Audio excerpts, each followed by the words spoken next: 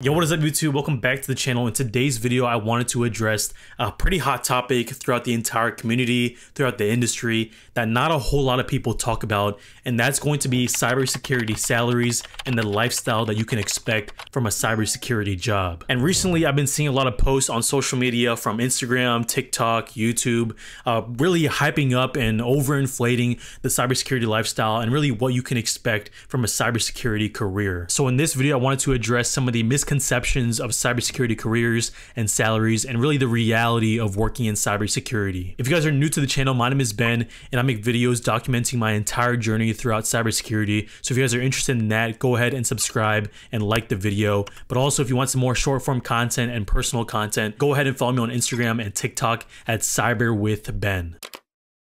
So let's start off by talking about some of the expectations when it comes to cybersecurity salaries. A lot of gurus and people online promise you that you'll get a six-figure job immediately when you break into cybersecurity, but for most cases, that is not going to happen. There's so many different factors that come to play when it comes to determining cybersecurity salary, and I'll go ahead and talk about them right now. So the first thing on the list is going to be the location of the job that you're applying for. When it comes to any job in any industry, a lot of times the location of the job is going to heavily impact the amount of money that you're going to be expected to make for taking this job. If the job is based somewhere where it's really expensive to live and has a high cost of living, you're going to get paid more and compensated for that compared to a job that's based in the middle of nowhere and has really low living expenses. An example of this is comparing jobs that are based in New York City or even Northern Virginia, where I'm from, compared to a role maybe in the Midwest like Nebraska or Kansas.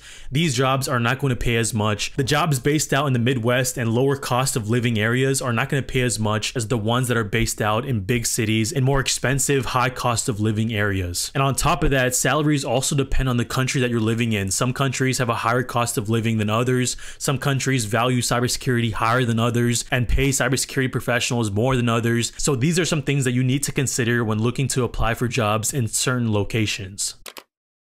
If you're thinking about getting a degree in cybersecurity, I've got some exciting news about today's video sponsor, Southern New Hampshire University. SNHU is one of the largest accredited nonprofit online universities in the country. Their tuition rates are among the lowest, making it a great option for affordable education. Plus, they've been recognized as one of the most innovative universities by the US News and World Report. SNHU's cybersecurity program will cover all of the high-demand skills you need in the industry. You'll learn how to tackle complex cybersecurity problems using systems and adversarial thinking. You'll understand hacker tactics and respond to real-time incidents. You'll learn how to assess systems for risks and threats, and also learn how to make informed decisions based on legal and ethical principles. You can choose a general cybersecurity track or specialize in data analytics fundamentals or project management fundamentals. It's a well-rounded education that sets you up for your first role in cybersecurity. Check out snhu.edu/benstrong. I'll leave a link in the description below to see the average annual salary for cybersecurity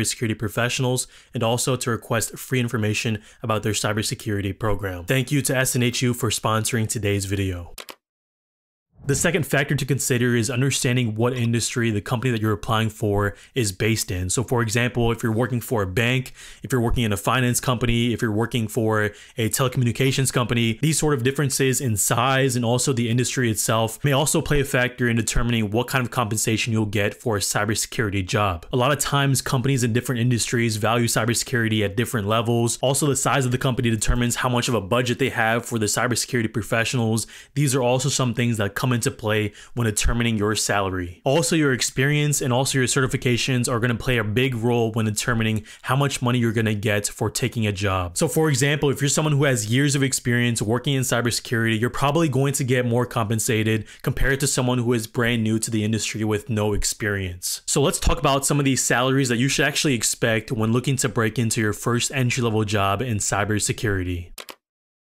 So according to recent data, entry-level cybersecurity jobs in the United States typically range anywhere from $60,000 a year to $80,000 a year. More specifically, cybersecurity analyst jobs average at around $70,000 per year for entry-level jobs. In other parts of the world like Europe or Asia, the salaries range anywhere from 40,000 to 60,000 euros a year. Once you get more experience in cybersecurity and you get more mid-level and senior level roles, these salaries range from anywhere between $90,000 to $120,000 $200,000 per year. Senior level roles start off at anywhere between $130,000 and up, and also C-suite level roles like Chief Information Security Officer roles, they range anywhere from $250,000 and up. And when I mention these salaries, these are going to differentiate and fluctuate depending on the location, like I said before. So think about tech hubs like New York, San Francisco, and Washington, DC. So these tech hubs have a lot of companies headquartered in these areas. So there's going to be a lot of demand for cybersecurity professionals. It's going to be really competitive. Therefore, you're probably going to get highly compensated.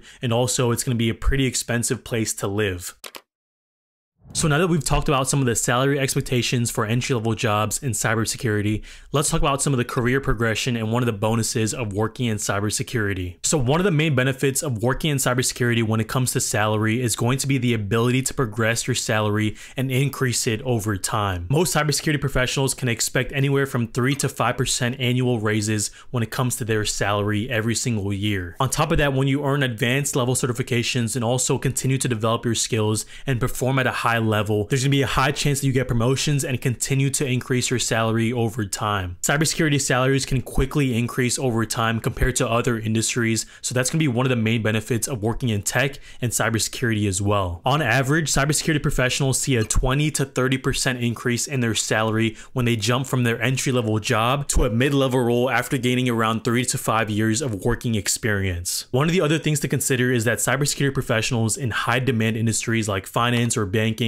healthcare, government, and high demand sectors are really going to be the ones that also get compensated fairly well. The roles in these industries typically command higher salaries and high demand because of the critical nature of cybersecurity in these different fields. On top of that, cybersecurity professionals with high skill in niche areas like AI security, blockchain security, and cloud security, these people with specialized skills can also see an accelerated growth when it comes to their salaries over the years. So if you're someone who is looking to break into cybersecurity, being someone who is able to continue to develop their skills over time throughout their entire career and staying up to date with the latest technology and trends, it's going to be so important for you as a cybersecurity professional to continue to learn these different things in order to continue to advance and increase your salary over time. So now that we've talked about some of the salary expectations and also some of the things that impact salary, let's talk about the lifestyle that you should expect when working in cybersecurity.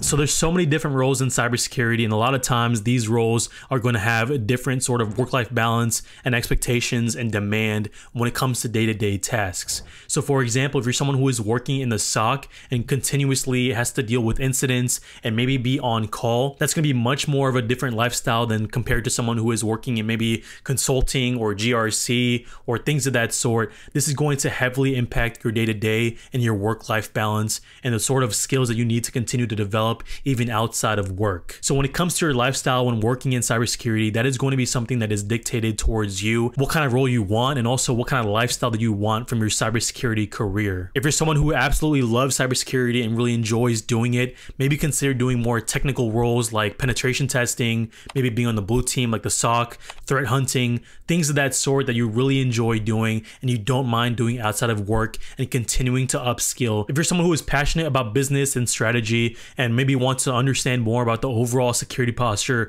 of an organization, maybe roles like GRC or consulting is going to be a better fit for you. Cybersecurity can be a pretty demanding role at times. Sometimes you can be on call. So if an incident occurs at any time, be ready to go ahead and start working. Depending on what role you choose in cybersecurity, you might be expected to continue to develop your skills even outside of work hours and continue to learn more about different technologies, whether it be maybe learning a new platform or a tool, or also learning a new language.